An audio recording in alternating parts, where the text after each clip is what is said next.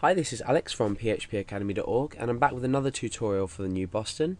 In this video we're going to be looking briefly but importantly at SQL injection within this application. There will be another video on SQL injection that you can go and look at, but in this example we're logging a user in but we're not protecting our query.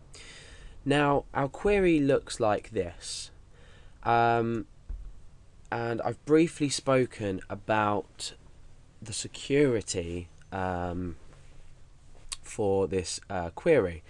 Now what's happening is that we're allowing data to be freely posted into this form, and then what we're doing is we are putting it into a query which will actually allow anyone to perform an SQL injection. I'm not going to go into this too much. However, what could happen is a user could say specify this value for username.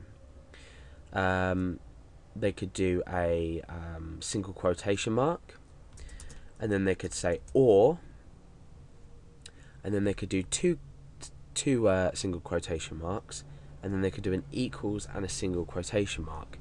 Now what I'm highlighting in blue here is possible to be entered into the username or password field. So if the user was to enter this, the query would read true to some extent. I mean, we've encrypted our password, so we can look at this either way, but this means that an SQL query can be performed. And like I said, if you are not familiar with SQL injection, sorry, not query, the query has been performed, but SQL injection can be performed. If you're not familiar with this, then either read up about it or watch my other tutorial. So what can we do to somewhat prevent SQL injection? Well, what we first of all need to do is think about a function that will protect against, and this function is called MySQL real escape string. Now what this does is it will add slashes and escape characters rather, hence the name escape string, that look like characters that might be used in an SQL injection attack.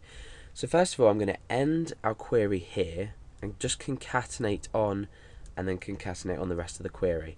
So I've just basically ended the string, concatenated on username, and concatenated on a start of the string. So this will work, and so will our password hash. Let's just end that and start that there. So you should be familiar with concatenation. Now what I want to do is encase username and password hash with this function. So I'm going to say MySQL underscore real underscore escape underscore string, and I'm going to do the same with password. Even though we're using the password as a password hash, I'm still going to do it. So MySQL real escape string. Now bear in mind that this function can only be used when we've opened a valid MySQL connection. So you couldn't use it in everyday applications, for example just normal form validation where you're not connecting to a database and not performing a query. You need to connect to a database beforehand. So this function has been particularly designed for queries themselves. So now we've somewhat protected against our query, let's go back and test if our login still works. So I'm going to log in as Alex, and my password is pass123.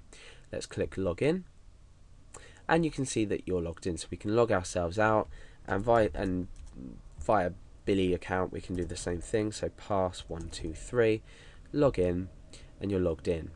Okay, so that's a brief note on how we're going to protect against that SQL injection in our query, but like I said, do research into this because there are other ways to secure a lot better.